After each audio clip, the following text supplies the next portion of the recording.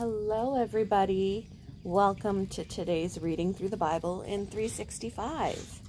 Today we are going to be reading 2 Chronicles chapter 28 and 29 and John chapter 17.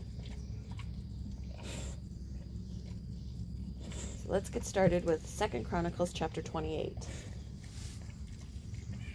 Ahaz was 20 years old when he became king, and he reigned in Jerusalem 16 years. He did not do what was pleasing in the sight of the Lord, as his ancestor David had done. Instead, he followed the example of the kings of Israel. He cast metal images for the worship of Baal. He offered sacrifices in the valley of Ben Hinnom, even sacrificing his own sons in the fire. Wow. In this way, he followed the detestable practices of the pagan nations the Lord had driven from the land ahead of the Israelites. He offered sacrifices and burned incense in the pagan shrines and on the hills and under every green tree. Because of all this, the Lord his God allowed the king of Aram to defeat Ahaz and to exile large numbers of his people to Damascus. The armies of the king of Israel also defeated Ahaz and inflicted many casualties on his army. In a single day, Pekah, son of Remaliah, Israel's king, killed 120,000 of Judah's troops, all of them experienced warriors because they had abandoned the Lord, the God of their ancestors. Then Zikri, a warrior from Ephraim, killed Maaseiah, the king's son, Azrikam, the king's palace commander, and Elkanah, the king's second in command. The armies of Israel captured 200,000 women and children from Judah and seized tremendous amounts of plunder, which they took back to Samaria. But a prophet of the Lord named Oded was there in Samaria when the army of Israel returned home. He went out to meet them and said, "The Lord, the God of your ancestors, was angry with Judah and let you defeat them, but you have gone too far, killing them without mercy, and all heaven is disturbed. And now you are planning to make slaves of these people from Judah and Jerusalem. What about your own sins against the Lord your God? Listen to me and return these prisoners you have taken, for they are your own relatives. Watch out, because now the Lord's fierce anger has been turned against you." Then some of the leaders of Israel, Azariah, son of Jehohanan, Berechiah, son of Meshillemoth, Jehizekiah, son of Shallum, and Amasa, son of Hadlai, agreed with this and confronted the men returning from battle. Next door neighbor's dog. "You must not bring the prisoners here," they declared. "We cannot afford to add our sins and guilt. Our guilt is already great, and the Lord's fierce anger is already turned against Israel." So the warriors released the prisoners and handed over the plunder in the sight of the leaders and the people. Then the four men, Then the four men just mentioned by name came forward and distributed clothes from the plunder to the prisoners who were naked. The dog is going crazy next door, drawing attention of my dogs. They provided clothing and sandals to wear, gave them enough food and drink, and dressed their wounds with olive oil. Hold on, guys. I tell you what, my dogs are so good. The next door neighbor's dog is barking at mine, and mine are just like, what? All right. They put those who were weak on donkeys and took all the prisoners back to their own people in Jericho, the city of the city of palms. Then they returned to Samaria. At that time, King Ahaz of Judah asked the king of Assyria for help. The armies of Edom had again invaded Judah and taken captives, and the Philistines had raided towns located in the foothills of Judah and in the Negev of Judah. They had already captured and occupied Beth Shemesh, Aijalon, Gederoth, Soko with its villages, Timnah with its villages, and Gimzo with its villages. The Lord was humbling Judah because of King Ahaz of Judah, for he had encouraged his people to sin and had been utterly unfaithful to the Lord. So when King Tiglath-Pileser of Assyria arrived, he attacked Ahaz instead of helping him. Ahaz took valuable items from the Lord's temple, the royal palace, and from the homes of his officials, and gave them to the king of Assyria as tribute, but this did not help him. Even during this time of trouble, King Ahaz continued to reject the Lord. He offered sacrifices to the gods of Damascus who had defeated him, for he said, "Since these gods helped the kings of Aram, they will help me too, if I sacrifice to them." But instead they led to his ruin and the ruin of all Judah. The king took the various articles from the temple of God and broke them into pieces. He shut the doors of the Lord's temple so that no one could worship there. And he set up altars to pagan gods in every corner of Jerusalem. He made pagan shrines in all the towns of Judah for offering sacrifices to other gods. In this way, he aroused the anger of the Lord, the God of his ancestors. The rest of the events of Ahaz's reign and everything he did from beginning to end are recorded in the book of the kings of Judah and Israel. When Ahaz died, he was buried in Jerusalem, but not in the royal cemetery of the kings of Judah. Then his son Hezekiah became the next king. Chapter 29. Hezekiah was 25 years old when he became the king of Judah, and he reigned in Jerusalem 29 years. His mother was Abijah, the daughter of Zechariah. He did what was pleasing in the Lord's sight, just as his ancestor David had done. In the very first month of the first year of his reign, Hezekiah reopened the doors of the temple of the Lord and repaired them. He summoned the priests and Levites to meet him at the courtyard east of the temple. He said to them, "Listen to me, you Levites. Purify yourselves and purify the temple of the Lord, the God of your ancestors. Remove all the defiled things from the sanctuary. Our ancestors were unfaithful and did what was evil in the sight of the Lord our God.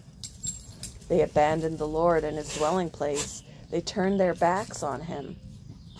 They also shut the doors to the temple's entry room, and they snuffed out the lamps. They stopped burning incense and presenting burnt offerings at the sanctuary of the God of Israel. That is why the Lord's anger has fallen upon Judah and Jerusalem. He has made them an object of dread, horror, and ridicule, as you can see with your own eyes. Because of this, our fathers have been killed in battle, and our sons and daughters and wives have been captured. But now I will make a covenant with the Lord, the God of Israel, so that his fierce anger will turn away from us." Sorry, the dog's kind of rooting around here. "My sons, do not neglect your duties any longer. The Lord has chosen you to stand in his presence, to minister to him, and to lead the people in worship and present offerings to him." Then these Levites got right to work. From the clan of Kohath, Mahath, son of Amasai, and Joel, son of Azariah. It's Azariah, sorry. I like to pronounce that wrong. From the clan of Merari, Kish, son of Ibdi, and Azariah, son of Jehalelel.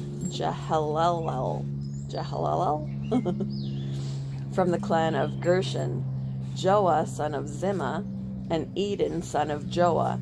From the family of Elisaphan, Shimri, and Jael. From the family of Asaph, Zechariah and Mattaniah. From the family of Heman, Jehiel, and Shimei.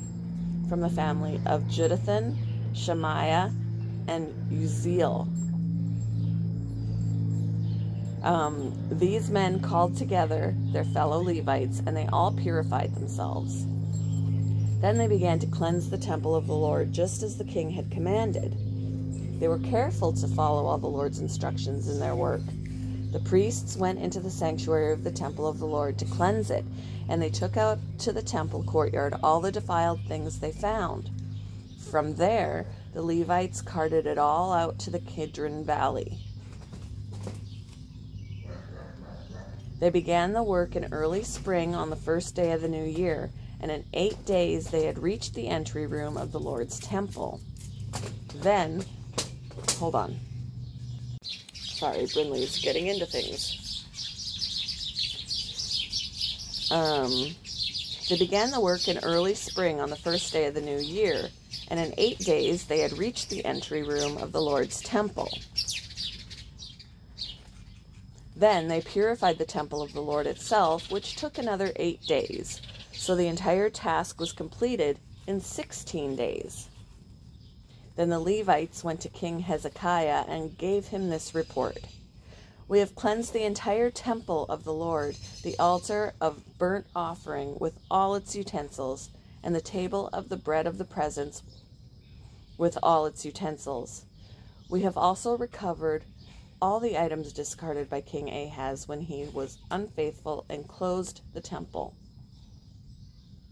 They are now in front of the altar of the Lord, purified and ready for use. Early the next morning, King Hezekiah gathered the city officials and went to the temple of the Lord. They brought 7 bulls, 7 rams, and 7 male lambs as a burnt offering, together with 7 male goats as a sin offering for the kingdom of the temple and for Judah. The king commanded the priests, who were descendants of Aaron, to sacrifice the animals on the altar of the Lord. So they killed the bulls, and the priests took the blood and sprinkled it on the altar. Next, they killed the rams and sprinkled their blood on the altar. And finally, they did the same with the male lambs.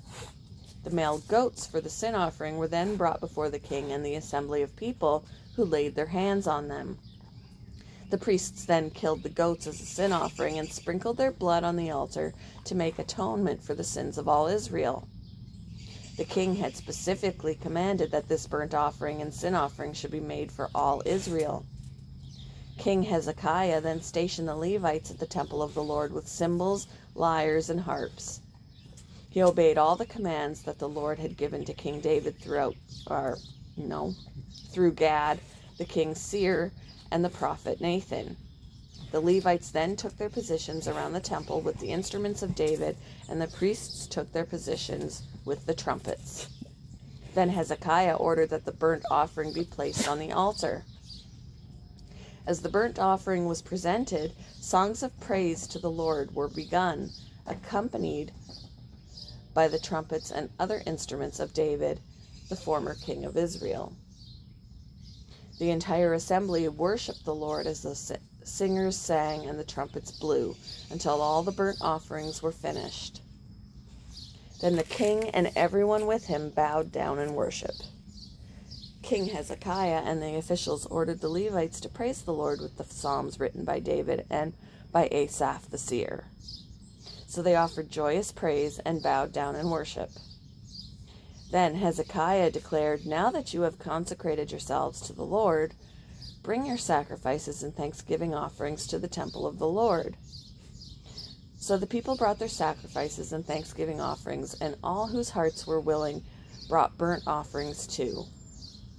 The people brought to the Lord 70 bulls, 100 rams, and 200 male lambs for burnt offerings.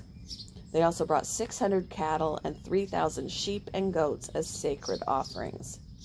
But there were too few priests to prepare all the burnt offerings. So the relatives, the Levites, helped them until the work was finished, and more priests had been purified, for the Levites had been more conscientious about purifying themselves than the priests had been.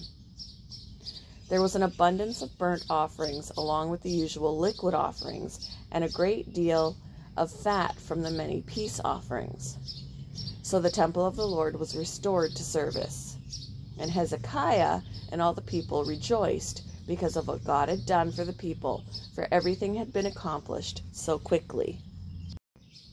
Moving on to John chapter 17. After saying all these things, Jesus looked up to heaven and said, Father, the hour has come. Glorify your Son so he can give glory back to you. For you have given him authority over everyone. He gives eternal life to each one you have given him. And this is the way to have eternal life, to know you, the only true God, oh boy, and Jesus Christ, the one you sent to earth. Sorry about that. The neighbor dog was barking at Brinley. Where did I leave off? Let's just start with verse 2. For you have given him authority over everyone. He gives eternal life to each one you have given him. And this is the way to have eternal life, to know you, the only true God, and Jesus Christ, the one you sent to earth. I brought glory to you here on earth by completing the work you gave me to do.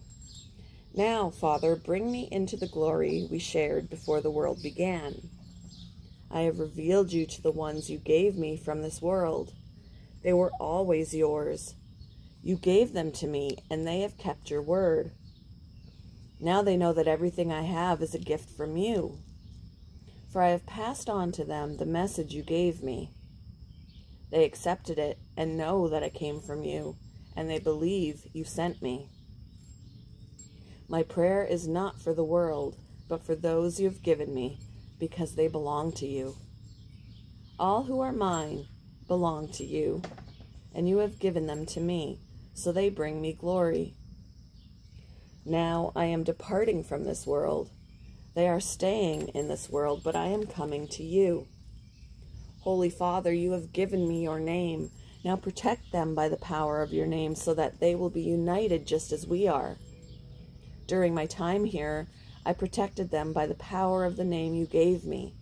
I guarded them so that not one was lost, except the one headed for destruction, as the scriptures foretold. Now I am coming to you. I told them many things while I was with them in this world, so they would be filled with my joy. I have given them your word, and the world hates them because they do not belong to the world, just as I do not belong to the world. I'm not asking you to take them out of the world, but to keep them safe from the evil one. They do not belong to this world any more than I do. Make them holy by your truth. Teach them your word, which is truth. Just as you sent me into the world, I am sending them into the world, and I give myself as a holy sacrifice for them so they can be made holy by your truth. I am praying not only for these disciples, but also for all who will ever believe in me through their message. I pray that they will all be one, just as you and I are one, as you are in me, excuse me, as you are in me, Father, and I am in you. And may they be in us so that the world will believe you sent me. I have given them the glory you gave me, so they may be one as we are one. I am in them, and you are in me. May they experience such perfect unity that the world will know that you sent me and that you love them as much as you love me. Father, I want these, whom you have given me, to be with me where I am. Then they can see all the glory you gave me because you loved me even before the world began. O righteous Father, the world doesn't know you, but I do, and these disciples know you sent me. I have revealed you to them, and I will continue to do so. Then your love for me will be in them, and I will be in them. Thank you for joining me for today's reading through the Bible in 365. I hope you all have a wonderful day, and I will see you next time. Bye, guys.